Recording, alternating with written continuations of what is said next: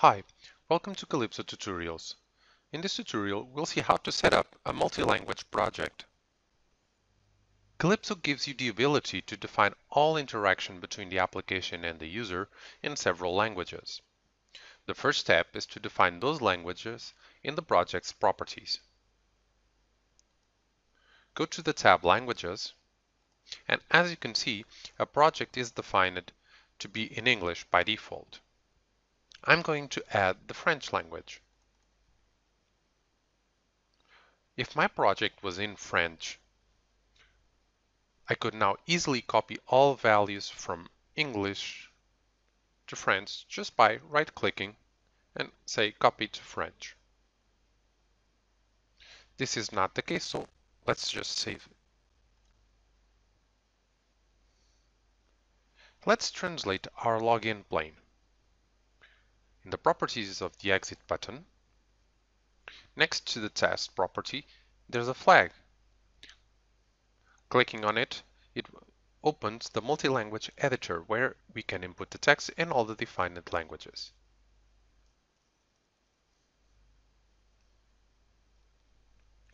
Let's save. Save, do the same thing, for instance, here in password. If I recall, it's like this. But imagine that you don't know exactly how to type it.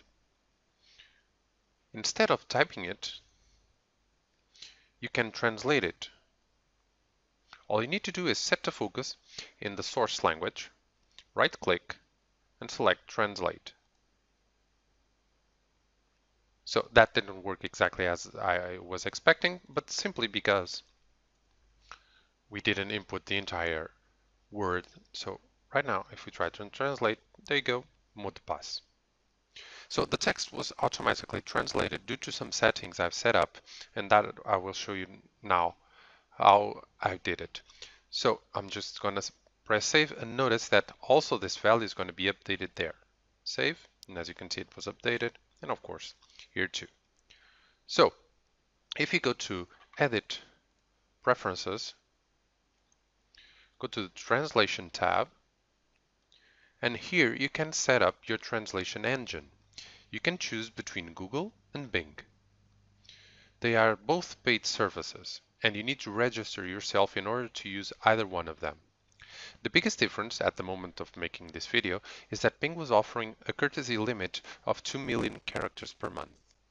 So after you register either in Google, either in Bing, just input here your credentials provided in your account. Press save and you're ready to use online translation. Besides the interface, it's also important to translate all the messages displayed to the user. For instance, the one we display to the user when the login fails. So, login, and as you can see, the message box always displays the same text, in this case in English. To translate it, you need to create a multi-language text in your project. So for our convenience, let's just copy this. And now you can call the mltext function. Let me search for it here in functions. Here it is, multi-language text. So there's no multi-language text created, as you can see. So press the edit button, add. So we paste the English value. Now we can simply type it in French or do the same thing. Right click, translate, and it translates to French. Save. Now it selects automatically. OK. OK. So now we can see the function holding the ID of the multi-language text. Don't forget that you can change this just by putting the cursor above the function's name and press F2. Although only the ID is displayed when editing, after saving the action, you'll see the corresponding text in the current language of the project, which is, of course, in English. Another way to translate the project is through Tools, Translation, Translate. Here, you can see all the multi-language items and translate them all at once. Notice at the end, even the multi-language items are displayed. So all you have to do now is choose the source language, in our case English, and press Online Translation.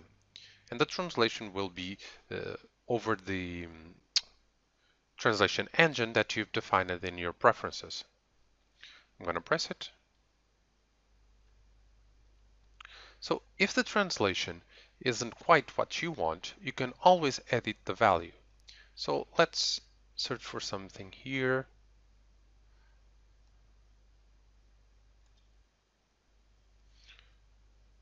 So for instance, logout. Let us say that I want this as déconnecté, for example.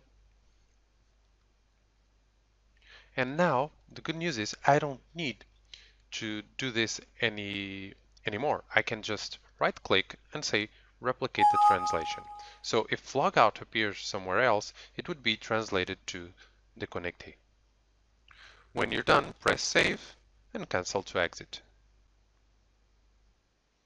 Now that our project is translated, we need to give the user the ability to choose the language he wants. For that, I'm going to create a combo box under the login interface. So drag the combo, call it language, and in the content, you can simply press the Load Options button and select Project Languages. Kalipso loads the project languages as predefined options, setting the returned value as the ID of the language for Kalipso. Don't forget to select at beginning and save. Let's just adjust the position. So let's now manage the language change. Let's start by displaying the current language. In the opening of the form, just select Get Language and specify that the target is the combo.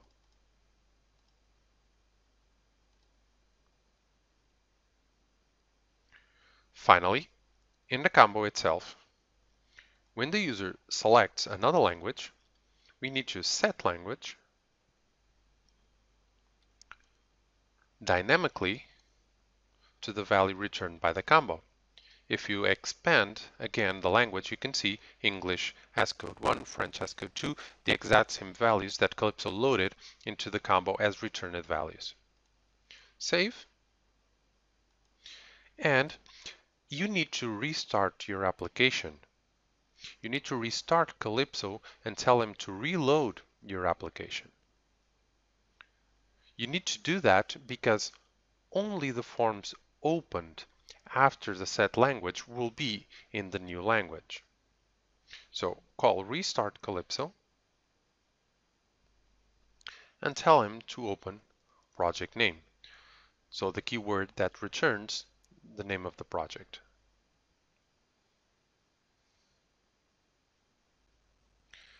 If you want, you can also warn the user that you are going to restart the project. Before restarting, do a message box. Don't forget to use the multi-language text function. You can just type it in and press F2. We need a new one. Add, let's say, application will restart now. Right click, translate.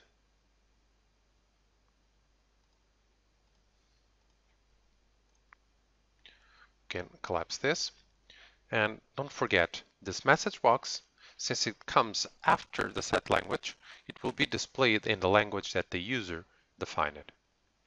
So save, and let's try it out.